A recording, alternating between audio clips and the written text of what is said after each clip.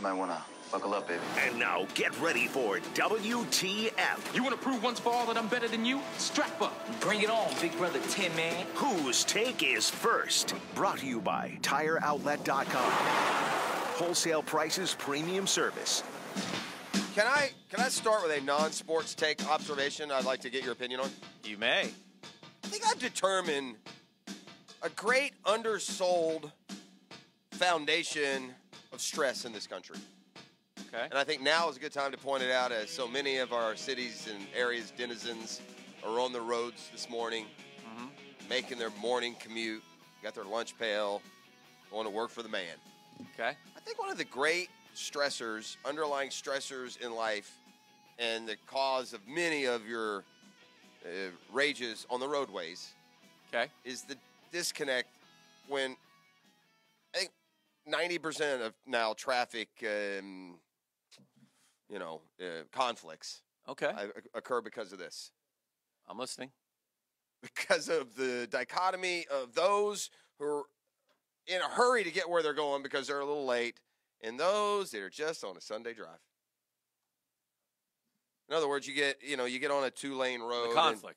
Yeah, that's the conflict. Yes. It's that underlying, bubbling, simmering conflict out there. I've been both. From those that have their good sweet time and don't care, because there is nothing in the world that can get under your skin quickly than to be on, like, say, a 2-lane road where the speed limit is 40 and the dude's going 38. And we all know you go 60 on that road. Let's go here, Chief. Move. I've been on both sides. There are many times where, I don't know if you know this, but my lack of directional knowledge happens because when I'm driving on the road, I'm whistling a happy tune or zoned out or in the Bahamas and just going through the motions, and I'll look down and I'm not going very fast at all, and then I'll notice behind me that glaring at these you. angry people behind me, and I'm like, I guess I'm that guy today. That guy's late. You're on a Sunday drive. Yeah, I'm on a Sunday drive. drive. It's not even intentional half the time. No, it wasn't intentional. Just jamming I'm sorry, on some friend. Let Manilow, me man. move over Yeah. here.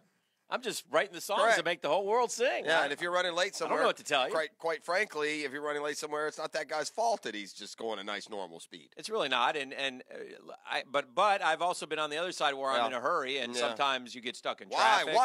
Why are you two in the same opposite lanes going the same speed? Yes. Why? And then the realization comes in, if you're that person, sometimes you go, okay, let me move, friend. Right. I wasn't paying attention, and I'm in the Bahamas. So there you go. That won't win the freshest take of the morning, but yes, I had to share that. Not that any of those things happen to me in the morning. I don't know why I would think of that. It's the Sunday drivers or people who aren't paying that much attention who pull out in front of me, and I'm not necessarily always in a hurry, but I like to drive efficiently, so I'm never just going to be. Fast. That's what I call it. No, I'm not a lead foot, but I always have the exact speed I want to go over the speed limit. Usually like 5 miles per hour. That's my goal.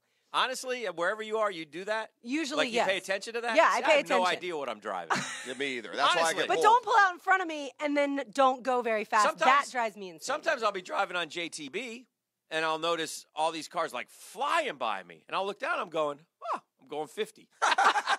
That is never me. I'm always going 70. Maybe I should speed up. That's happened to me. That is a problem. Like, that is a legit problem. Yes. You can cause an accident because then everyone has to get around you. I'm causing an accident by going slow. Yes. You're going too slow. Where is it? Well, there was a story not too long ago about the policeman who was pulling over people for going too slow. Yeah, because some of these states have, on the highway especially, you have to go at least, but it's usually like 45 or 50 or something. I know what it was. If we did it, actually, I think trending beef. If you're in the left lane, if you're not going 75, 80 to get by, like if you're going the speed limit in the left lane, they're ticketing you. Keep up with the speed of traffic. Yes. Right. What do you got, Beefer? By the way, shout out to the we always encourage the Googans to weigh in on the text line. Not that it's related to WTF, but related to your conversation. Guy says, and to go further with it, if you're in the afternoon, you can really tell who doesn't like their home life. It doesn't want to go home. Beef, can I offer up an opinion for? Do you have something poignant? Or be my guest. I will before you deliver it, Dan. Does this give you the lead in making the best point? Yes. Yeah, it kind of does. Yeah. I want you to chime in one way or the other. Googans, please weigh in with their takes after Dan and Jeff give theirs, and one lucky Googan at random will win a pair of Clubhouse grounds tickets for the Web.com Tour Championship at Atlantic Beach Country Club. Cool. And you'll be entered for a chance to win a pair of tickets to Jaguars Patriots Sunday with admission to the Jaguar tailgate experience, complete with food and beverage before the game. I am excited about the game on Saturday. Well, that's what I wanted to build on, and it struck me yesterday, and I've been talking to people around town, and now the discussion comes up about, well, do you have tickets? Are you going to the game? And it struck me, and this is very rare in Jacksonville, FLA, but this is the week we've arrived into a new stratosphere this week, and maybe it'll only be this week alone, but hopefully not. We have become a tough ticket town. More demand. Tough ticket town. More demand than supply. When you become a tough ticket town, that is tremendous. Yeah.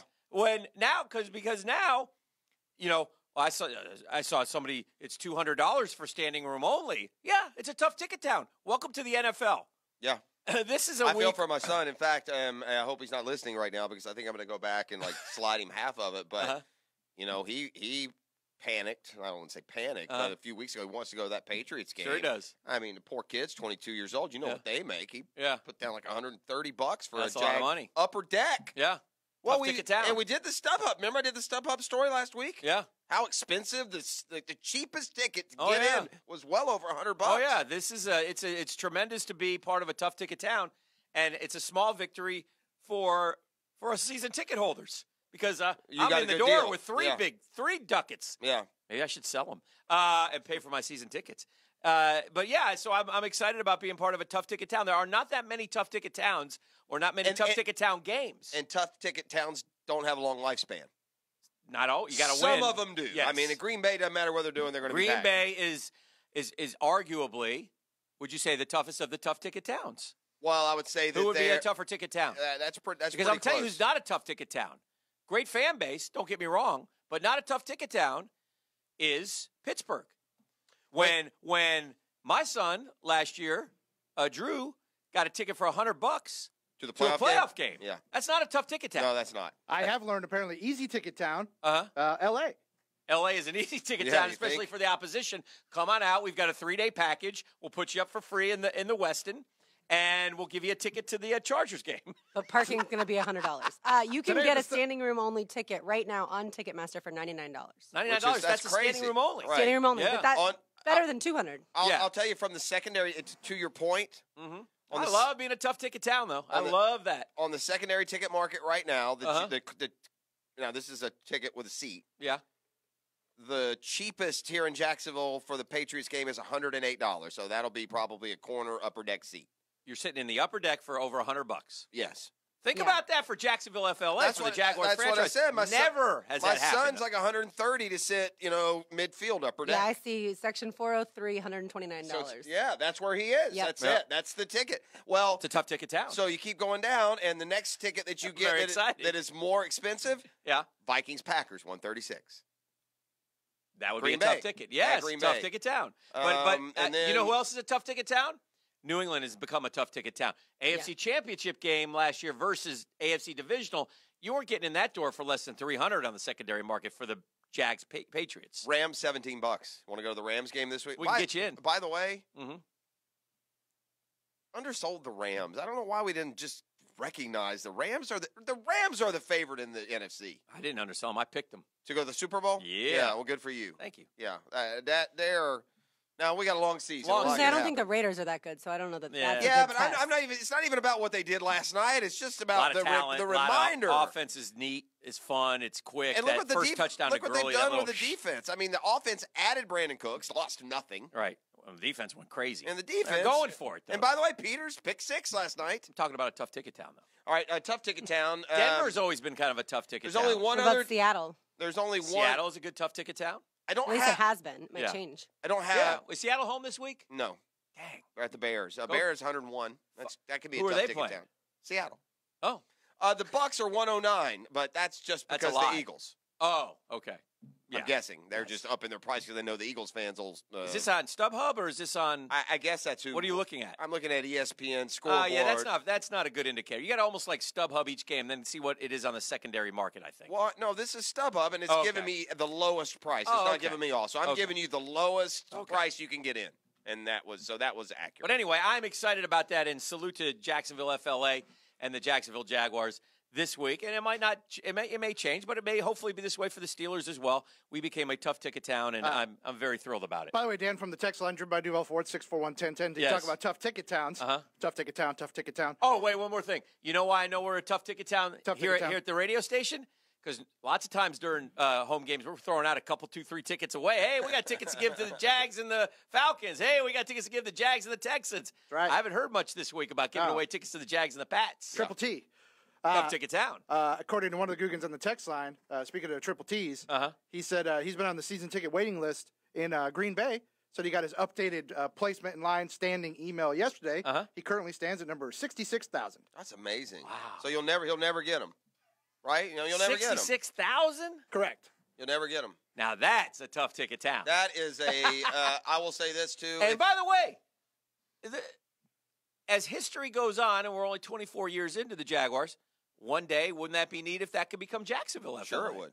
Well, that usually, we're a great football city, man. It applies to winning. Winning will help. Winning will help, but the Packers had a long... But they're title town. Now, that's what started. But when title town went belly up in the 70s and the... Part of the 80s. When Lynn Dickey and Scott Hunter and John Brockington. Turnell Middleton. Were they a tough ticket town then, Jeff Prosser? They were playing a game in Milwaukee every year. You know what that means? I went to a Packers game in Milwaukee. And there was... Beef, what does Milwaukee stand for? It's a fun fact, Dan. It's actually Algonquin. It means the good land. Thank you, friend. The good land. Well, isn't that something? You learn something every day here on the program. Yeah, technically, it's pronounced Milwaukee. Yes. Huh.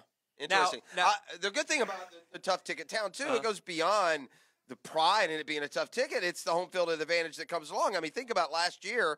The Seattle and the Buffalo games were the two biggest, toughest ticket games. Yes. And the team came through on both occasions. Yeah, winning in a tough ticket town makes it even better. The Seattle game was outstanding. But I would suggest similar environment this week. Now, I wonder, I don't know what the weather is going to be like. It's going to be hotter than Seattle. Seattle was great because it was football weather, too, But it will get, it's later in the afternoon. It should be a little cooler. What are you If laughing? you thought our texter number 66,000 on the Packers waiting list was bad, another group just called me and said he put his son on the Packer waiting list at birth. And he's 6 years old now. He just got the update. He's 120,000. So the updates have come out. So how many, Lauren, see how many, season ticket holders roll over each year in Green Bay? It's 6 years of life he's climbed. Is it like 87?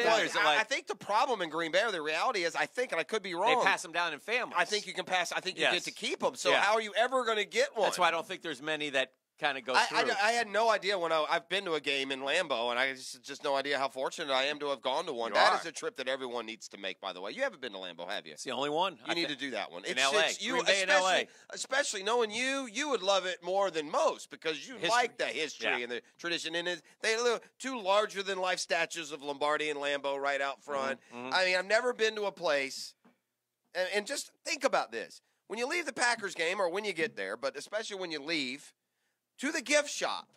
They have it cordoned off like you're in line to ride Space Mountain, bro. You got to go through a long line to get into the gift shop to buy Packers stuff. Tough ticket According to a report from January of this year, guys, the season ticket waiting list stood at 133,000 people, and by their estimates, 90 to 100 go available every year. 90 to 100? Yeah, so you're not getting in.